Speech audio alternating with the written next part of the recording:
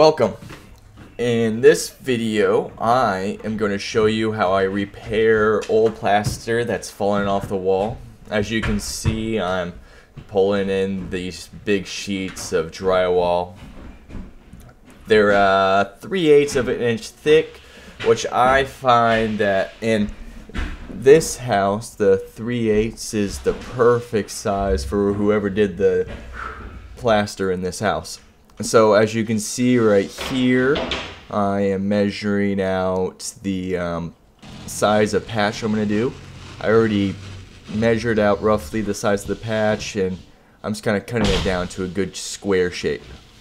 So I'm just breaking the edge, and I don't really know exactly how to break the edge the best. I see some people snapping it certain ways. I haven't done too much drywall to really know, but so I got my width there, and right now I'm marking my height.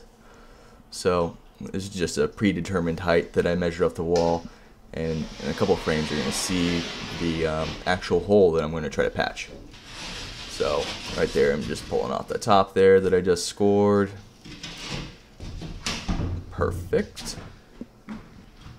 And now you can see that large piece of plaster that's fallen off, and you can see all the laths there. And using this 3/8 size drywall, it's about the same thickness as the plaster that's on there. So I'm just trying to get this piece of drywall up there, kind of fit squarely in there.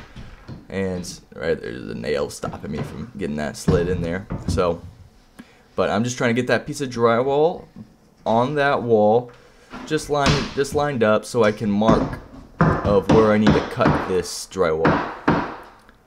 Or plaster rather.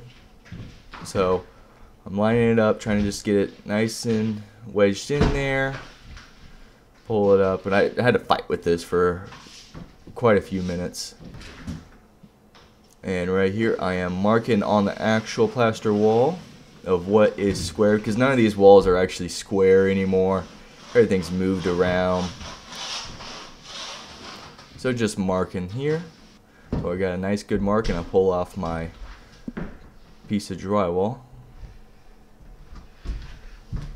Don't do what I'm about to do. Expert move only.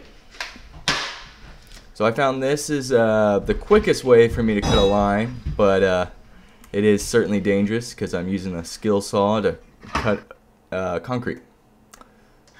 So I pull down the volume here so it isn't too jarring. You can see a lot of smoke, and so as I'm cutting here, the smoke really makes it hard for me to see my line. And halfway through, I kind of stop and let that smoke go. But if I'm trying to keep this line as straight as possible, so I can slide in this piece of drywall there, and I'm scoring this line so when I pull off the plaster, it'll have a nice square line for my drywall and the plaster to meet. So right there, I'm trying to get that smoke out of there. And okay, so I can see it a little better now, and re-engage. And you gotta make sure to wear a mask. I don't think this is a good enough mask for this anyways. Get my safety squints going. And I kind of stop it a little bit to let all the dust go. And then I go inch forward. I'll stop a little bit, let the dust go so I can see my line, and inch forward a little bit here. So just slowly working up.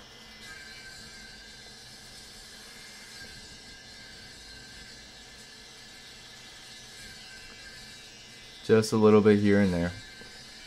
And I set my depth of my blade here to the perfect 3/8 of an inch depth for the plaster. So it just goes deep enough, but it's not hitting any of the laths or anything, because I'm leaving all the laths on there.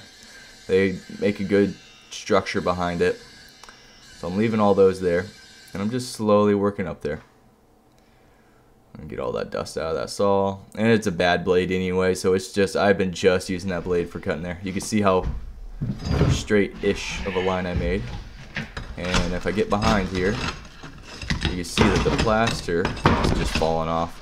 And if I can just, that line right there makes it so the plaster stops falling off of that line, I can kind of just yank it off. There, all that delamination is just causing more issues, so you just got to pick a spot to stop it.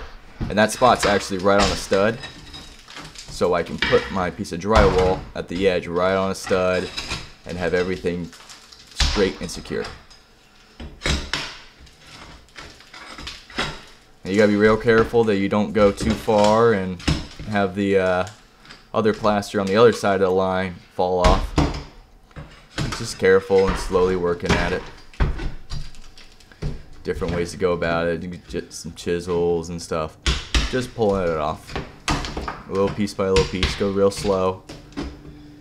That way you can leave on the good plaster and take off the bad plaster. And you guys scrape off all the extra plaster on the wall, because you want the wall to be nice and clean and flat.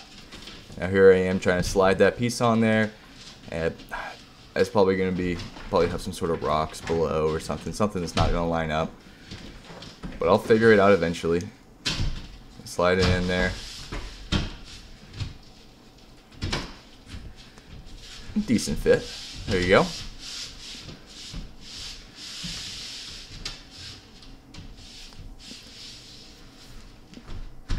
Cool.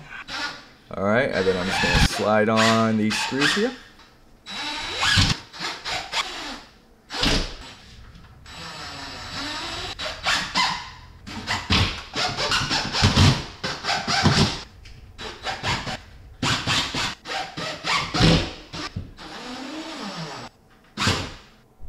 And it's ready to tape and mud. So that's how you make a Indiana patch on a plaster wall right there. You can see it looks pretty good, and I get a close-up view here, and you can see how good of a line. It's flat. You can hear my hand rubbing across. So you're just able to tape that down and mud it, and it'll be good as new. That'll be enough to put some mud and feather that out. Perfect, nice two joining piece. If you notice, this is the factory edge, so it's rounded right here. So hopefully it'll stick as good as it can.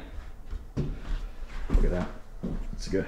Well, thank you, and if you enjoyed this, make sure to like and subscribe.